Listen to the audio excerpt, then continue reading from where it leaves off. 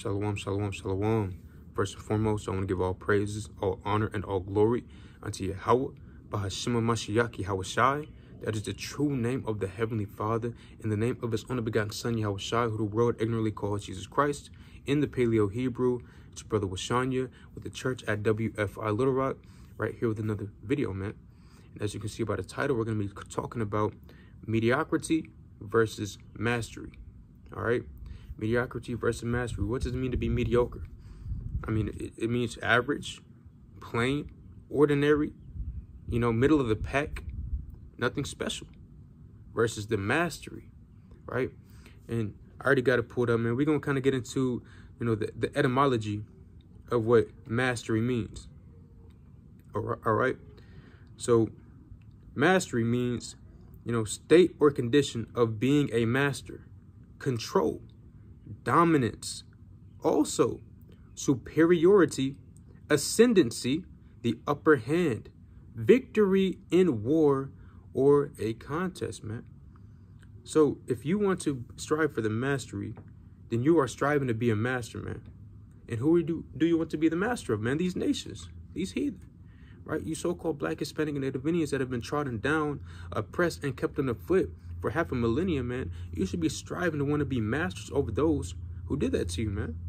It says control, dominance, also superiority, ascendancy, man.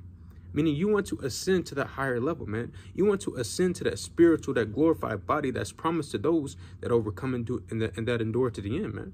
Because right now we're in these corruptible bodies that are breaking down, right? That are subject to the flesh, subject to sin, subject to vanity and vexation, right? You should want to ascend to that next level, right? And there's no way that it's going to happen if you okay with being mediocre, right?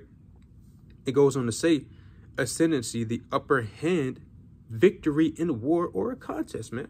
There's no way you're going to be able to win in this battle by being mediocre, man. By being content, by being complacent, by not striving to be the best individual that you can be for the Lord, man. There's no way that you'll be able to achieve that next level. You're never going to ascend, man. You're going to stay, you know, right in the middle. And if you're in the middle of the pack, you're not going to get the prize, man. You're not going to get one of the ribbons. Understand? In the world, they only have first, second, and third place ribbons, man. You don't want to be that individual that's only striving for a participation award, right? You're okay with being on the bench. You don't want to get out there in the field. You don't want to get out there on the court. You don't want to really get out there and, you know, give it your best, man. Give it your all, right? There's a saying in the world of sports, right? You know, play this down like it's your last down. Or play this game like it's your last game. That should be your mindset and the truth, man. Serve the Lord like it's your last day being able to serve the Lord. Because at the end of the day, that's the reality of the situation, because we don't know when the Lord is going to come back, man. We don't know when Yahushua is going to come and judge this earth, man. Right? It says, of that day and of that hour, no man knoweth, not even the Son, but the Father only. So you should be striving and serving the Lord like it's your last time being able to do so, man. Right? So with that being said, let's go into this. Let's go to Deuteronomy chapter 4 and verse 4. Right? Deuteronomy chapter 4 and verse 4. And it reads, but ye, I'm going to start at verse 3. Right? Deuteronomy 4 and 3. Your eyes have seen what the Lord did because of Baal Peor. For all the men that followed Baal Peor, the Lord thy God hath destroyed them from among you. But ye that did cleave unto the Lord your God are alive, every one of you, this day. So you see how the Lord put a difference between those that followed after Baal Peor and those that clave unto the Lord, meaning they were joined, they stuck unto the Lord to the very end. The Lord preserved them alive, man. It's talking about the generation that was able to inherit the promised land. Because the generation that came up out of Egypt, the generation that the Lord initially gave the laws, statutes, and commandments to, they all died, man. Except Joshua and except Caleb, right? But the younger generation, man, they clave unto the Lord. And that's what we need to be doing in order to obtain the mastery. Because if you're following other gods, if you're following the ways of the world, you kind of half-step and you kind of want to serve the Lord, but you kind of want to do the things of the world, you're not going to make it, man. The Lord is not dealing with that. You cannot serve the world and you cannot serve God. You have to choose, right? And that's what this lesson's kind of going into, man. Let's go to the book of Sirach, chapter 2. And we're going to start at verse 4, right? It's the book of Sirach, chapter 2, and verse 4. And it reads, matter of fact, I'm going to start at verse 3. It reads, cleave unto him and depart not away, that thou mayest be increased at thy last end. And we're at the end of days, man. We are in the last days. He said, if you want to be increased in your last end, you have to cleave unto the Lord, right? Meaning what? In every single thing that you do, everything that you set your mind upon, you have to be thinking upon the Lord. That's why it says this in the book of Proverbs real quick. Let me get this precept. Let me get this real quick. The book of Proverbs chapter 3, right? So like it, bear with me. Proverbs chapter 3. And let's see where I want to start. I'm going to start at verse.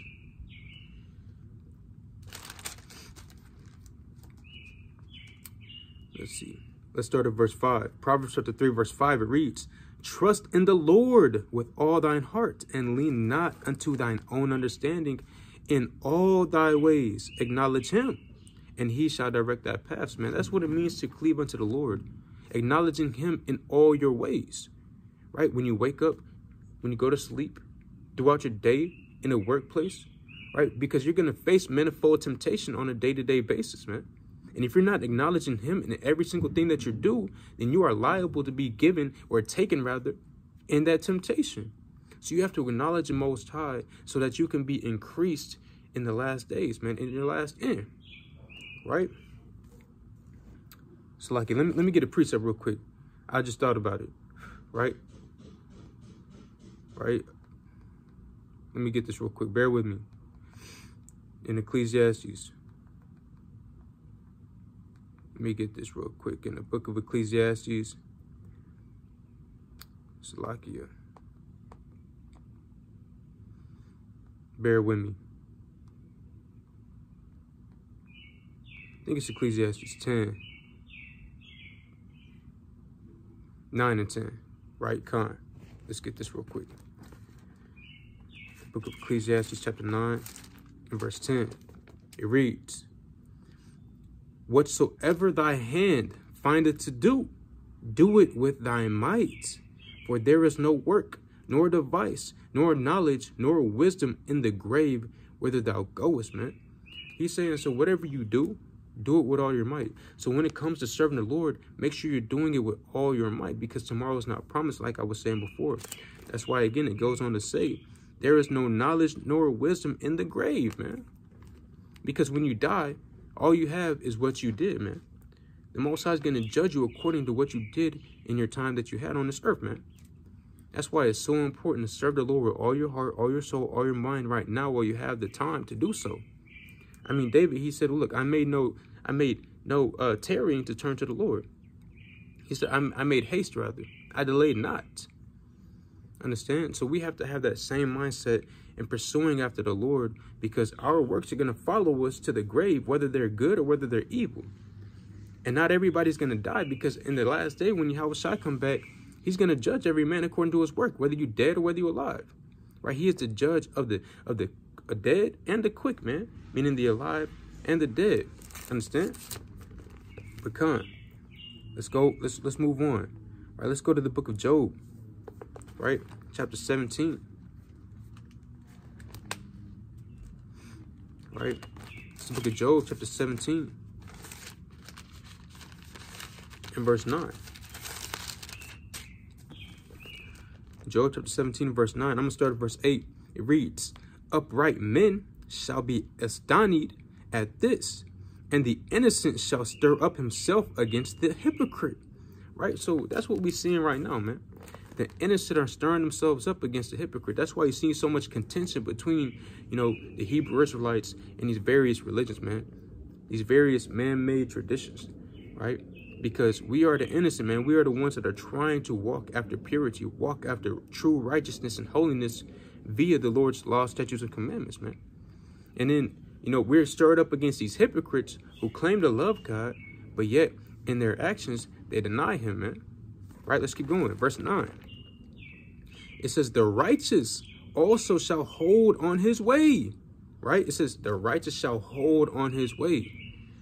It says, and he that hath clean hands shall be stronger and stronger, man. So let's go real quick to the Blue Letter Bible. Let's go to Job 17:9. And let's go to that word hold. I'm just curious, right? I don't know what to say, but I'm curious. It said, the righteous shall hold on his way. It's the Hebrew word akuz, right? It means grasp, take hold, seize, take possession, right? The actual definition means to handle, to lay hold, right? To come upon. So a synonym to all of those words would be what? Cleaving, being joined to, taking hold of, right? To be caught, right? So we have to take hold of what? The Lord and what he said. It said, the righteous shall take hold, right? It said, the righteous shall also hold on his way, and he that had clean hands shall be stronger and stronger. So if you hold on your way in righteousness by cleaving unto the Lord and doing what he says, you're going to have clean hands. What makes your hands defiled? Sin. Right? That's what makes your hands defiled, man, in the eyes of the Lord. Whenever you're using your hands, which is what you use to do work, whenever you're putting your hand forth to wickedness, man, that's going to make your hands unclean. But whenever you take hold unto your way in righteousness by cleaving unto the Lord, then you're going to become stronger and stronger in his truth. That's what it means to strive for the mastery. Right? You wanting to be perfect in the eyes of the Lord. Is that not what our Lord commanded us, man? And let me get this. The book of Matthew, chapter 5, and verse 48. It says, be ye therefore perfect, even as your Father which is in heaven is perfect, man. We have to strive for perfection. That's what it means to strive for the mastery. To be a master is perfection. You are an expert in your field, right? That's why in certain trades, you have people called, he's a master plumber, right? He's a master electrician. He's a master technician, or whatever your field or trade is, man. Because you are an expert, you are a professional, you are perfect in your field, in your trade. That's what we have to be when it comes to this truth, man. That's how hard we have to strive for this truth. Every day you get up, man, and you go work for your oppressor, man. Why don't you have that same energy for the Lord? Right? You go to work and you bust your behind, right? Clocking in 40 plus hours every single week.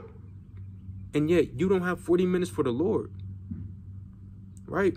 That's called mediocrity, right? That's wanting to be average in the truth. You're okay because now you've been given the wisdom, knowledge, and understanding that you're an Israelite. And now you understand you have to keep the commandments. And yet you're not utilizing what the Lord has given you. And it's going to waste, man. You're not taking advantage of what the Lord has blessed you with. And you straight up and down, you're just wasting it, man. You're giving all your time, all your energy, all your effort, right? You're giving your soul over to your oppressor, man. And now you're remaining stagnant in the truth. You're not increasing, right? You're not praying more than once a day. You're not reading more than a chapter a day, right?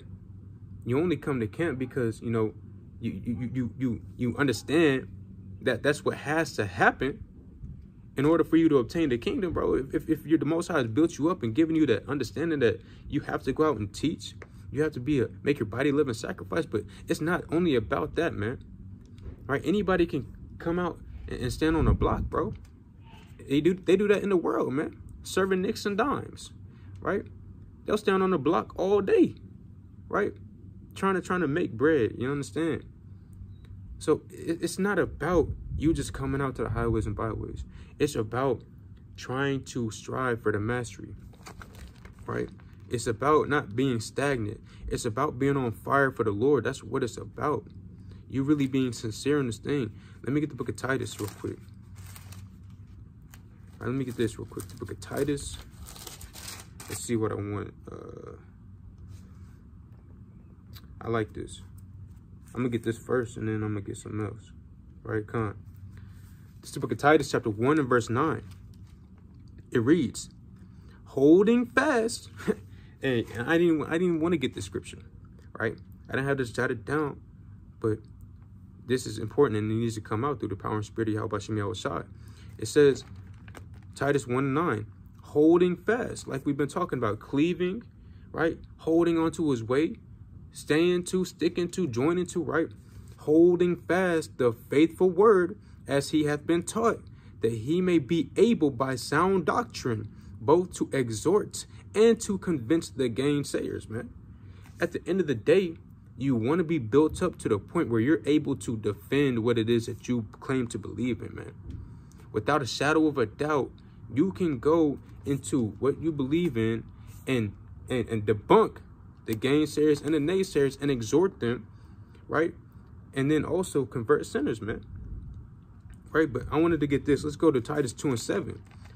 It reads, in all things, showing thyself a pattern of good works and doctrine, showing uncorruptness, gravity, sincerity, sound speech that cannot be condemned, that he that is of contrary part may be ashamed, having no evil thing to say of you. Right? So we have to have a pattern of good works, right? In all things, man. Hey, you know, in the world, people have routines, right? And you're supposed to have a routine in the truth as well. To the best of your ability. It's hard sometimes in captivity, right? But, you know, people, they'll wake up 4 a.m. They'll go to the gym, right? They'll go to work. They'll get off. They'll do X, Y, and Z, their little hobby or whatever, man. Look, they have a pattern, and they're sticking to that routine. You also have to have a pattern of good works, meaning, hey, little by little, man, you continuously doing better in this truth. You continuously killing off the old man, right? You striving for the mastery. You putting off the old things and you putting on the new things in the Lord, right? That's that pattern of good works that you want to be showing and representing, not only in your actions, but also in your speech. Again, it goes on to say, showing thyself a pattern of good works and doctrine, showing uncorruptness. So you want to be mastering the doctrine, mastering these teachings, man, right? You want to increase in the knowledge of the Lord. What does it mean what's doctrine mean? It literally just means teaching.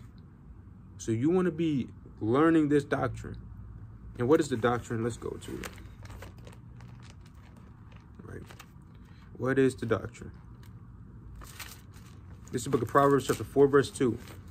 Proverbs chapter 4, verse 2. It says, for I give you good doctrine, good teaching. Forsake ye not my law. Do not forsake the Lord's law, because that is the good doctrine. That is the good teaching that you are supposed to create a pattern of good works within, man, so that you can show uncorruptness in your doctrine, pursuant to Titus chapter 2 and verse 7. But it goes on to say, in doctrine, showing uncorruptness, gravity, sincerity. Because at the end of the day, you want to be able to level with your people as well. You want to be able to come to their level, right? A lot of our people, they come from various different backgrounds, man. All different walks of life, in the truth and without the truth, man.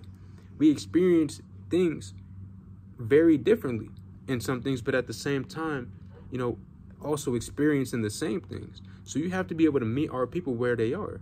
That's why in the book of Ezekiel, the Lord told him to make your forehead hard as flint, man. Meaning, if they're hard-headed, man, look, you got to be able to combat that, right? Let me get this in Jude real quick.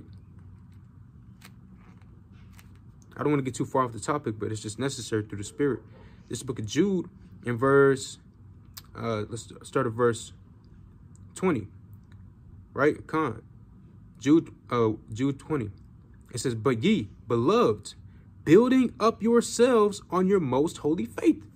Is that not what we've been talking about this whole time, right? It says, building up yourselves. That's what you should be doing. That's what it means to try and strive for the mastery. You're building up yourself, man, right? Hey, if you're a bodybuilder, or if you you know, striving to obtain this peak physique, you have to go to the gym, right? You can't expect to be this toned, you know, big buff dude if you never go into the gym and all you're doing is eating damn junk food, man. Right? That same thing applies into the truth, man. you have to work for. You have to build yourself up in the spirit, though. And what is the spirit, man? These scriptures. Yahweh Shai, he said, look, the words that I speak unto you, they are spirit and they are life. He goes on to say, but ye beloved, building up yourselves on your most holy faith, praying in the Holy Spirit. Keep yourselves in the love of God, looking for the mercy of our Lord Yahweh Shai Mashiach unto eternal life. And of some have compassion, making a difference, and others save with fear, pulling them out of the fire, hating even the garment spotted by the flesh. Right? So some brothers and sisters, man, you're going to have to save with fear, man. You have to let them know about the terrible judgments that's coming upon the earth. You have to let them know about how it's a terrible thing to fall into the hands of the living God. That's saving others with fear. But the Lord also said, some save with compassion, right?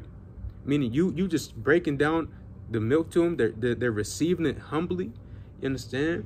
You just letting them know who we are, their curses, and how we've been discontinued and cut off from our heritage, the promise and the blessing that the Lord has in store for us, right? That's what it means, you know, the doctrine and teaching it with sincerity and gravity, right? Pecan. Let's go back to Titus real quick and finish that. Right, Titus chapter 2 and verse 8, it says, sound speech that cannot be condemned, that he that is of the contrary part may be ashamed, having no evil thing to say of you, man.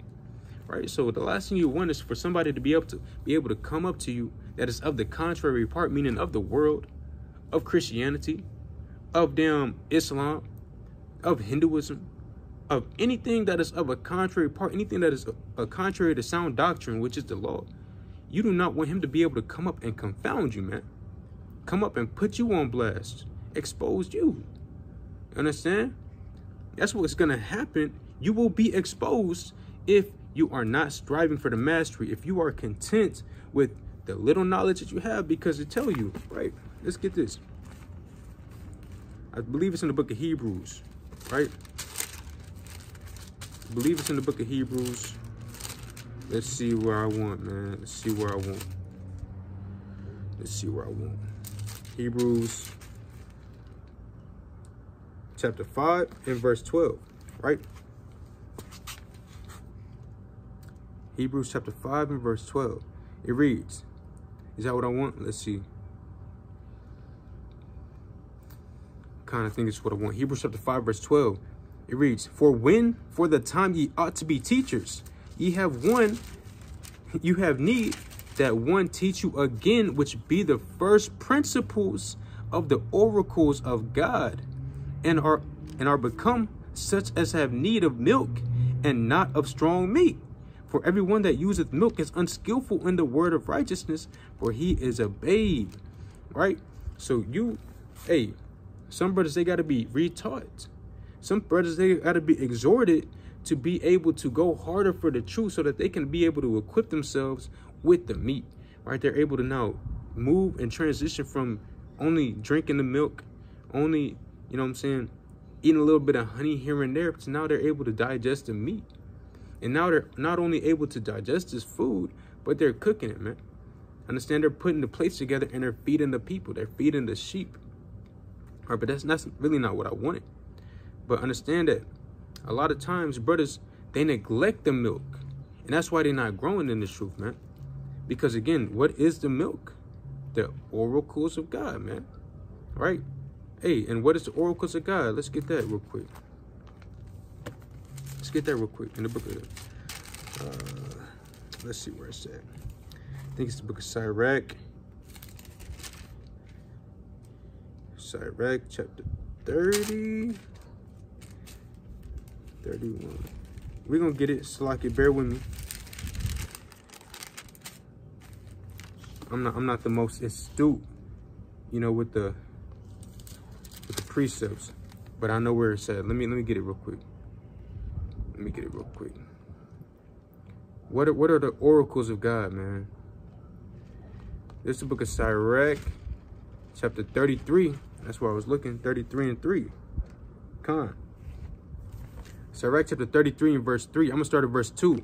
It reads, a wise man hateth not the law, but he that is a hypocrite therein is as a ship in a storm. A man of understanding trusteth in the law. It says a man of understanding trusteth in the law, and the law is faithful unto him as an oracle, man. So, hey, the first principles of God, which are the oracles, that's talking about the law, man. And the law is faithful unto a man as an oracle, man. Meaning you can go into the law, and the Lord is going to be able to show you exactly what you need to do, man. It's straight up and down. And that's a lot of times that's what our people need, and that's really what our people be neglecting, and that's why they're not growing, because you will never be able to grow as a babe into, you know, a man that is able to digest the meat if you neglect the milk, right? You're not gonna give a baby, you know, meat straight up, man, or just straight out the womb. It don't work like that, man. Right? But nevertheless, let's get back to it. Right? Let's get back to it. Let's get this in the book of 2 Samuel. Right? 2 Samuel chapter 3.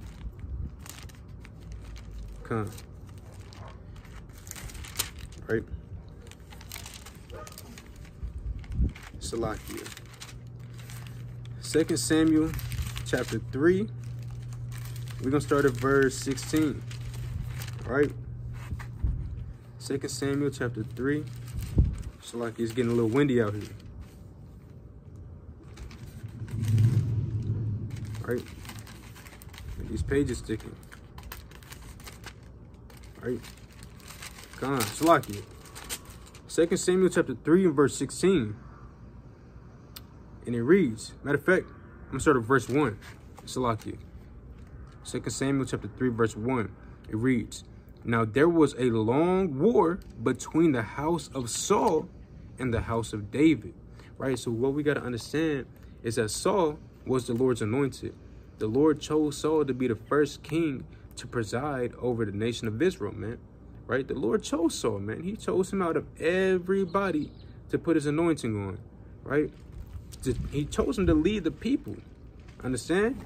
It says, there was a long war between the house of Saul and the house of David. But David waxed stronger and stronger, and the house of Saul waxed weaker and weaker. Right?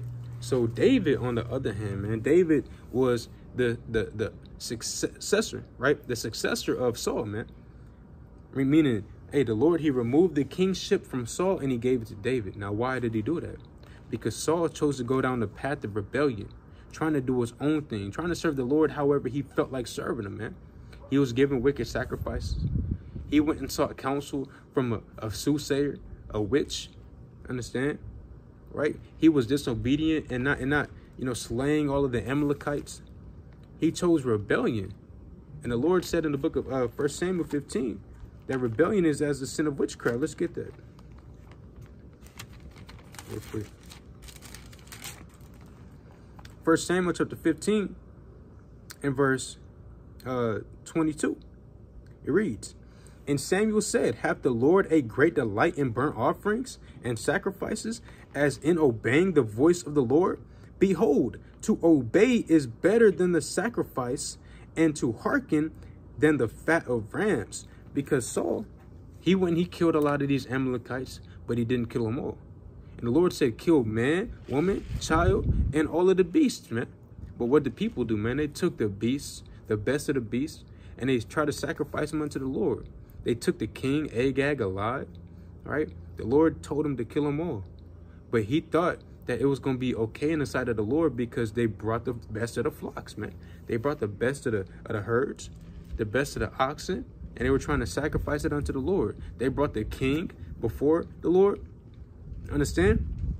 But the Lord told him to kill them all, straight up and down. So he went about trying to do his own thing, and the Lord said that that was wicked in his eyes, man. Because, look, he would rather you obey him and just do what he told you to do than to give him all of these sacrifices, man. A lot of our people, they think, oh, I'm going to go into the church and I'm going to give, you know, $100 to the pastor today, man. The Lord he don't want that, man. He wants you to obey him, right? I'm going to go to verse 23. It says, for rebellion is as the sin of witchcraft, and stubbornness. Let's go into that word stubbornness, man. Right? Because it says, and stubbornness is as iniquity and idolatry. Because thou hast rejected the word of the Lord, he hath also rejected thee from being king. So because Saul rejected God's word, because he went to go do his own thing, the Lord rejected him from being a king, man. But understand, he was the Lord's anointed. And you so-called Black, Hispanic, Native Indians that came into the truth and knowledge that you're an Israelite, the Lord chose you out of the world too, man. But the same way that he anointed you with that understanding in the Holy Spirit, he can take it away from you just like he did from King Saul, man. Let's go into that word for stubbornness. I'm just curious. Right? 1 Samuel 15. Bear with me. Let's get it. 1 Samuel 15 and 23. Right? Stubbornness. It says, insolent, or to be insolent, display, pushing, arrogance, presumption, right? Stun or dull. That's the actual definition. It means stun or dull. All right, let's go into the definition of that word dull, right? Let's get that real quick. Dull definition. I'm just curious, right? I believe this goes into being mediocre, right? What does it mean to be dull? Lacking interest or excitement. Lacking brightness. You see that? Make or become dull or less intense. It says decrease, diminish, reduce, dampen, depress, deaden, ease. Understand? So being stubborn is also equivalent with being, a dull, which means to pretty much reduce or decrease, bro. The lesson, man. When you should be trying to increase in these last days. So you would be stubborn according to the Lord if you're not trying to increase, man. If you're trying to stay stagnant and be at the same level that you were in when you first came into the truth, man. There's no way that you've been in the truth for 5 years and you at the same level, man, of understanding. All right? You're not growing in the truth, bro. You're not growing in the spirit. All right? You can't even break down Genesis 25, man. Jacob and Esau. Right? You can't break down Romans chapter 9. Right? These are things that you must know, man, if you are going to be out on the highways and byways, right? And these are things that you must know that's going to increase and build up your faith and solidify the doctrine and the belief, your faith in this thing, man. It's going to help you in this thing, bro. You increasing, you trying to learn more, right? You just praying more, you fasting more, you reading more. If you do these things, the Lord will give you an increase. If you cleave unto him, he said you're going to be increased in your last end. So if you're not growing in this truth, if you're staying stagnant or mediocre, ordinary, you're just middle of the pack, you just know you're an Israelite, right? That's not enough, man.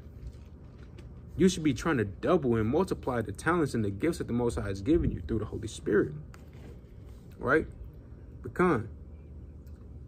So Saul, man, he had his kingship, his throne, his crown taken from him, man. The Lord visited him and he took his crown, man, and he gave it to David. But what did David do? Let's go to Psalms, right? What did David do? This is the book of Psalm, chapter 68. And let's see where I want to start. Psalm 63, Salakia. 63 and 8. I believe that's what I wanted. Psalm chapter 63 and verse 8, it reads, my soul followeth hard after thee. Thy right hand upholdeth me, man. Hey, he said his soul followeth hard after thee, man. In the little side notes in my Bible, right? That word hard, because it said my soul followeth hard after thee, it literally means close behind thee, man. So David, he was always close behind the Lord. His soul followed hard after the Lord, and the Lord gave him an increase, man. The Lord exalted him to be the king of Israel, man. And literally the most notable king of Israel outside of our Lord Hamashiach Yahushua, man. Right? Understand that King David, his heart was perfect with the Lord. Even though he fell, Even though he slipped, even though he went off, he sinned a sin worthy unto death. The Lord said still that his heart was perfect with him, man. Because his soul followed hard after the Lord, and it did not depart away, man. Whenever he sinned against the Lord, he was remorseful, man. He was of a broken and a contrite spirit, right? But did he take his foot off the gas? No, he didn't, man. Let's get this in the book of Psalms. Again, 119. Let's see where I want to start. Because, hey, Psalm 119 is probably the most mighty chapter in the Bible, bro. I'm not going to lie, right? It's the longest chapter in the Bible, and all it's talking about is how David wants to keep the commandments of God. How important it is to keep the commandments of God, to keep the laws of God. And yet you have the Christian church come in and tell our people we don't got to keep the laws of God, whenever the longest chapter in the Bible is literally all about doing the Lord's commandments, right? Watch this. I'm going to just start at verse, I'm going to start at 1, right? Psalm 119:1. Blessed are the undefiled in the way, who walk in the law of the Lord. Blessed are they that keep his testimonies and that seek him with the whole heart.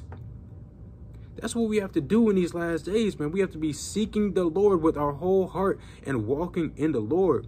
And then it said, man, at the very beginning, it said, blessed are the undefiled in the way.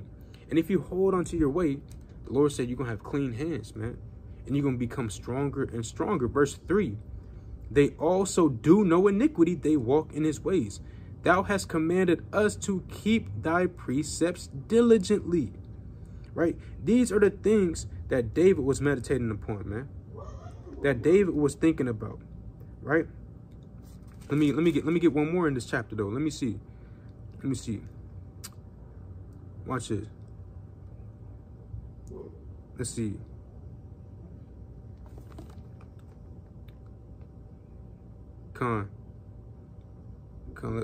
Let's start at verse 35. It says, make me to go in the path of thy commandments, for therein do I delight. Incline my heart unto thy testimonies, and not to covetousness, man. Right? So look, David, he had a heart and a mind ready to serve the Lord. His soul followed hard after the Lord. We need to have that same exact mindset. I'm not going to get too many more precepts, man. We're getting ready to close it down. All right? Let's get this in the book of 1 Corinthians. Right? 1 Corinthians chapter 9 and verse 24.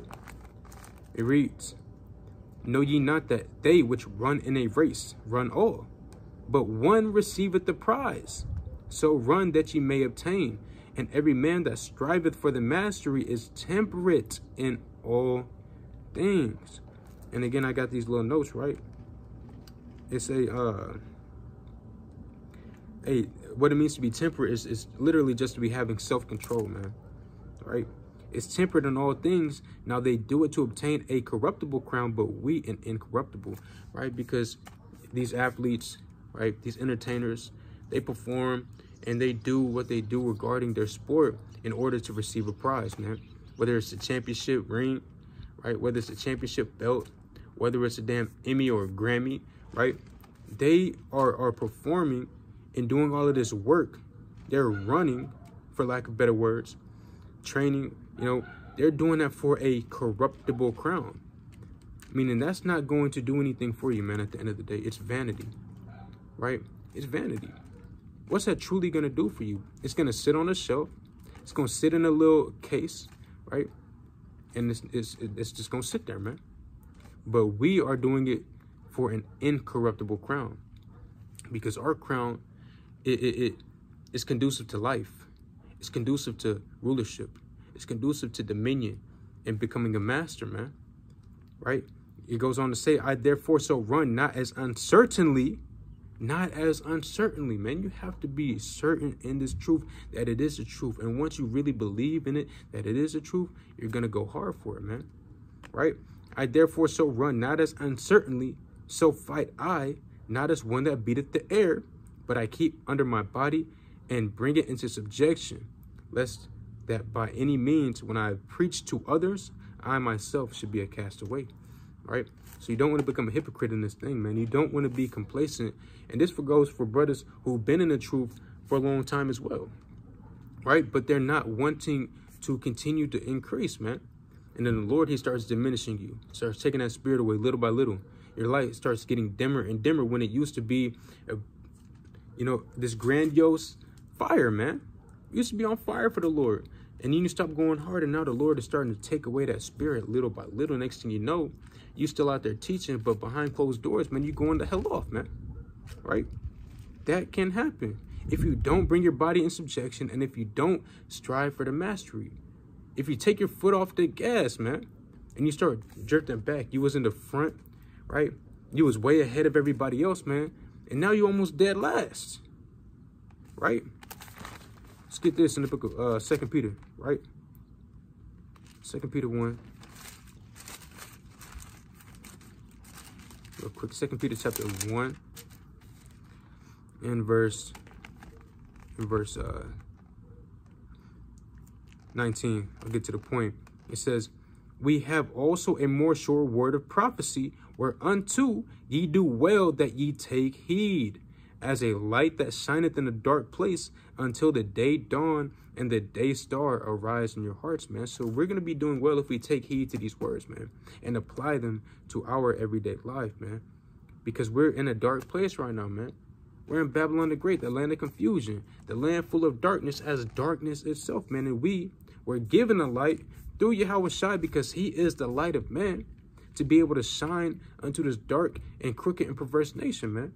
But if we're not taking heed to the prophecies, unto the things that the Lord commanded us, then our light will become dim. When we're really supposed to be growing, our light is supposed to be shining more and more as the day dawn, right? That's talking about when Yahweh comes back, man. All right, let's go to Ephesians. Ephesians chapter 4 and verse 11. Ephesians chapter 4, verse 11, and it reads, and he gave some apostles, and some prophets, and some evangelists, and some pastors and teachers. Why did the Lord do that? It tells you, for verse 12, for the perfecting of the saints, for the work of the ministry, for the edifying of the body of Christ. So the Lord, he gave people, he gave brothers in particular, to go out and to be evangelists, to be prophets, to be teachers, apostles, pastors, right?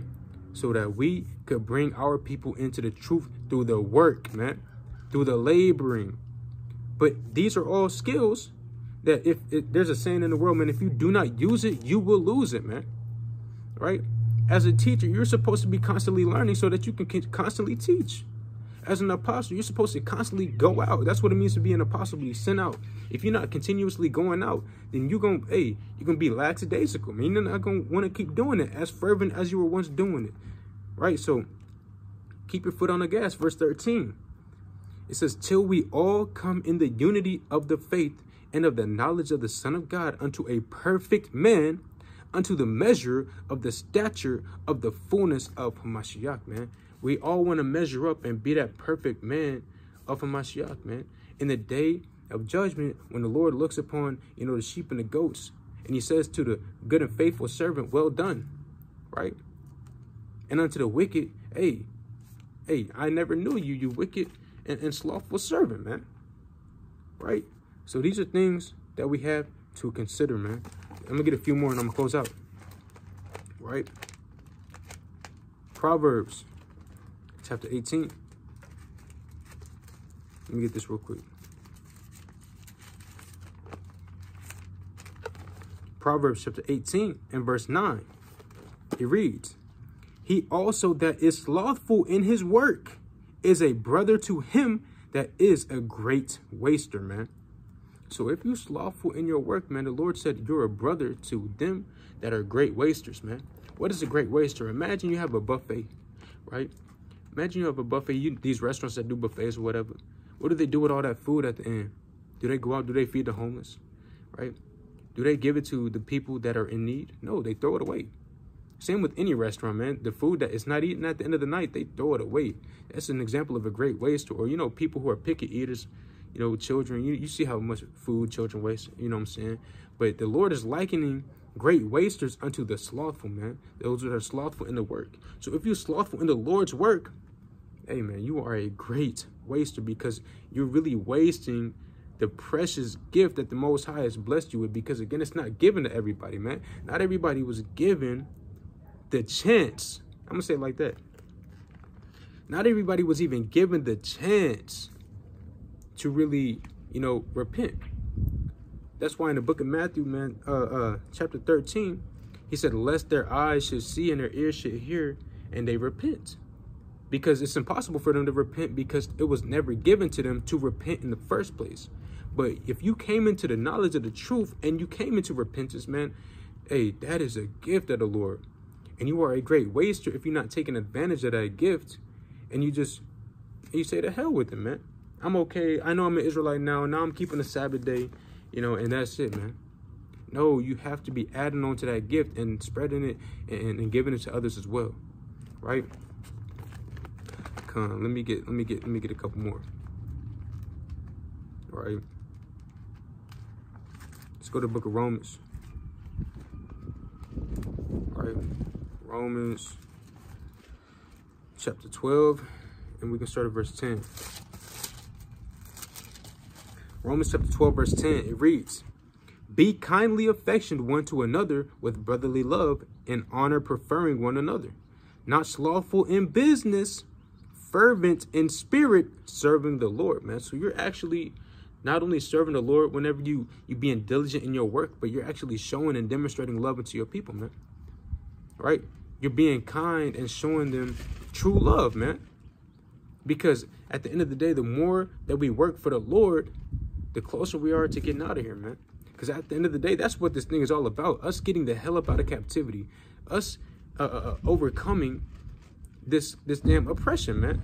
And getting the victory through our Lord and Mashiach Yahushua. That's what this thing is about. This thing is about overcoming, man. Right? But I'm gonna get two more precepts. I'm gonna close out there. Right? This is the book of 1 Kings, chapter 18 and verse 21. It reads, and Elijah came unto all the people and said, how long halt ye between two opinions?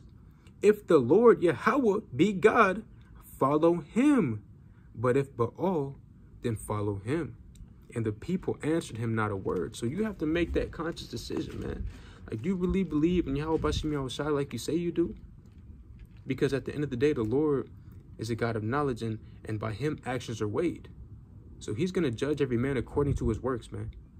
All right? He's coming to see how much work you were really putting in for him and his name and his son, man, and his people.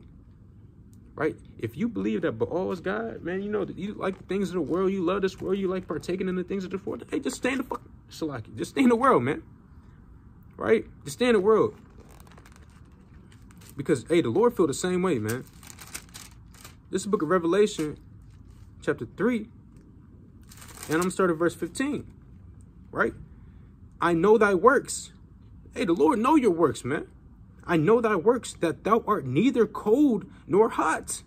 I would that thou wert cold or hot. So because then, because thou art lukewarm and neither cold nor hot, I will spew thee out of my mouth, man. So you got to pick a side in these things, in this last days, man. You got to pick a side, right? Either you're going to serve the Lord, or you're going to serve Baal in this world, right? You know, I'm going to get one scripture. I'm going to close out with this, right? This is Joshua chapter 24, and I'm going to start at verse 14. Joshua 24 and 14. Now, therefore, fear Yahweh and serve him in sincerity and in truth, man. And put away the gods which your father served on the other side of the flood. So we have to be, you really got to be sincere in this thing, man. You really have to be sincere, because the Lord, he tried the reins, man. He knows your heart. He knows if you really invested in him, or if you really invested in this world, if you really love him, or if you really love this world, man. The Lord know you, man, right? He know all your secret things, and he gonna search out all your secret things in these last days, man. So make sure that you're serving the Lord in sincerity and the truth with all your heart, soul, and mind, man. Go in as hard for the Lord as you can. There's gonna be obstacles, there's gonna be things in the way, but at the end of the day, take advantage of the time that the Most High gives you, bro. And Akim and Akwat, family, verse 15. And if it seem evil unto you to serve the Lord, choose you this day whom you will serve, man. If it's evil to you to come out, you know, to do the work of the Lord, If it's evil to you to pray to the Lord, to read, you know what I'm saying? Then, hey, just choose what you want to do, man.